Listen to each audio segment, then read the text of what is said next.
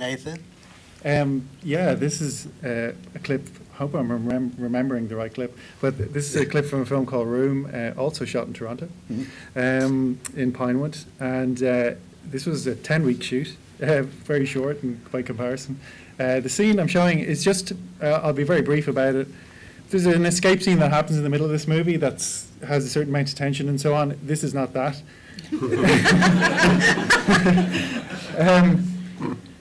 Basically, this escape scene in Room, people talk about it, but it's funny coming as an editor. Like it's a very basic edit. It's a very simple edit. There's a few little things going on in it, but I always find it fascinating when people say, "Oh, you know, they were gripped by it," because actually, you know, thinking about it, I think it has more to do with this scene that we're going to show here, because, you know, in any, you know, I haven't got a lot of action movies, but quite often, you know, action scenes depend on how much you care for the character. And I think, you know, by the time the escape scene happens in Room, most of the audience have invested in these two characters. And I think the scene we're going to show is basically, it's the second time that Ma has to pitch to Jack that there's a way of getting out of here. That in itself, being the second type of something, provided a challenge, because you didn't want to repeat the beat again. So, you know, quite early on in the edit, I can't remember at what point, but it was very early on, we decided to intercut a scene with the scene that came following afterwards. And for several reasons. One was to expedite the process, and two was just to help, you know, get more into Ma's mindset, as in, you know, here she is pitching an idea to her son. He thinks this is a good, well, not a good idea, but, you know, he's going along with it. But basically, in her mind, she's saying, I'm never going to see him again. So it's kind of trying to tonally play those things all at the same time. So that's good. Okay.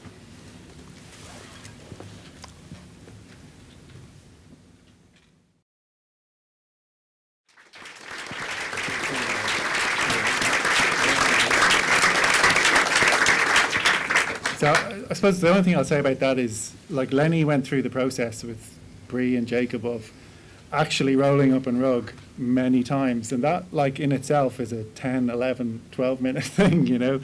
So, yeah, it was just a question of, you know, how do we keep this ticking, but how do we keep tonally this tension, you know? And it's a very useful thing to do with a brilliant child actor like Jacob, is that he could just play it real, and he could just play it in the moment. So, yeah, like, there's not much more to say about that. As I say, it's just one of those moments that helps you, you know, if you weren't already invested in their struggle, I think you hopefully are by the end of that scene. And, you know, they've laid out the roadmap for how the escape scene is going to play out in front of you. So, in a way, there's no surprises there. But still, the act of doing such a crazy idea, again, is kind of, a, you know, it's emphasized before you see it, you know. So, that's all I'd really say about it. And the kid, well, she got a nomination. Did she win the Academy Award? She won the Academy Award. She won the Academy Award. Yeah. She's, like, incredible, you know, because from the beginning of the shoot, I was over in Toronto for the shoot. Basically, Room was in one of the bigger Pinewood studios, but not the biggest. And basically, I was just upstairs in the production offices. So it was a constant dialogue with myself and Lenny and very talented DOP, Danny Cohn. And it was great. It was just a wonderful shooting experience. We were able to just see things constantly, just throwing things back and forth. They did shoot Room pretty much consecutively.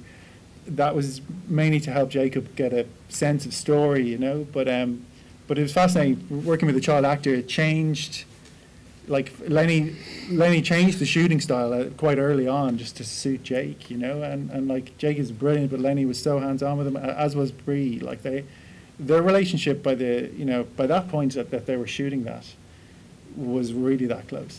So, you know, if Lenny didn't want to say something to Jacob, Bree could pass that on, could help motivate him through the scene. But you know, and again, the number of hours with a child actor is limited in a shooting day. So everything was 2 cameras in the room itself, removable panels. Sometimes they'd shoot up through the floor, but Lenny had this rule that the lens would always have to be in room, so you can never come out of that actual space.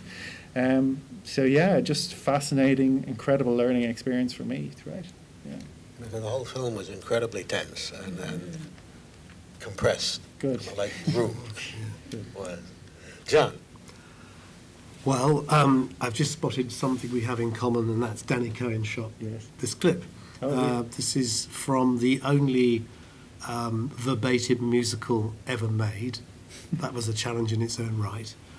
It's a clip from London Road, and it illustrates a community who have discovered that a serial killer is living in their midst, and how the forces of the media and the press impinge upon that society. So without any more ado, it's a clip from London Road.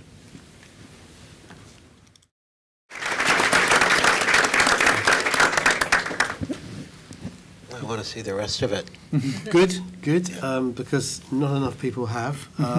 It was basically shown on one particular day of the week, the first ever time a film has been shown in the National Theatre Live Strand, and a lot of people saw it on that particular one night, but then it only stayed in too few cinemas from there on.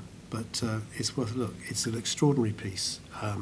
I remember seeing the play, and that sequence there, of course, the section with the press and the helicopters was something that a film can do that a play can't do so well.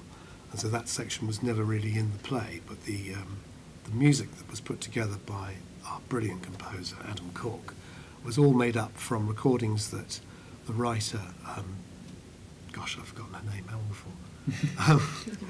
I'll think of it.